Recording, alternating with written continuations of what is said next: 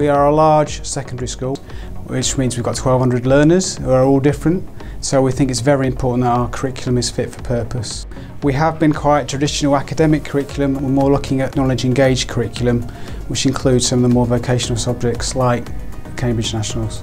Child development's been a subject that we've taught here at Montgomery for at least 20 years. We've taught the GCSE and the Cambridge National was the next step for us. I've always found learning about younger kids really interesting, and think about working in a nursery when I leave school. There are about 100 students who are studying it.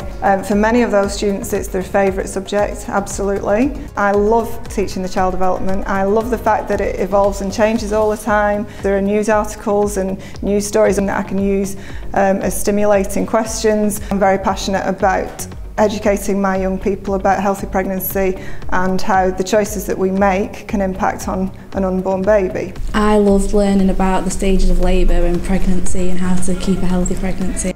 So the students have the opportunity to go down to the food room, make their own baby food and then compare it to things that they can buy in the shops. They have to look at nutrition, but they can also look at things like cost and time it takes to make. They thoroughly enjoyed it. They were so well prepared and so enthusiastic, and to see them create something, even something that was as simple as, you know, a puree, but they got a real sense of achievement out of that, and that gave me a real buzz as well.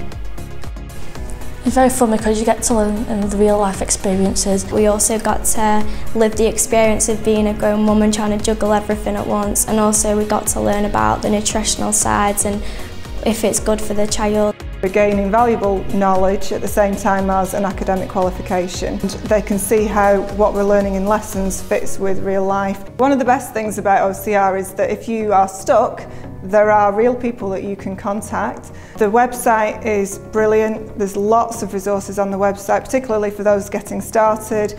There are teaching materials that you can take, use, adapt. Within each unit, OCR offer suggested teaching activities and resources, very comprehensive set of materials.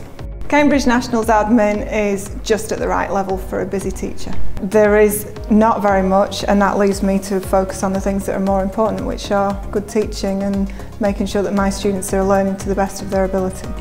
So I like how we do the lessons because then we get to interact and stuff, and then I like doing the coursework just on my own, so then I get to share what I've learned. The classes that I teach are all with mixed ability, so some very, very bright students and some students who need a lot of extra support.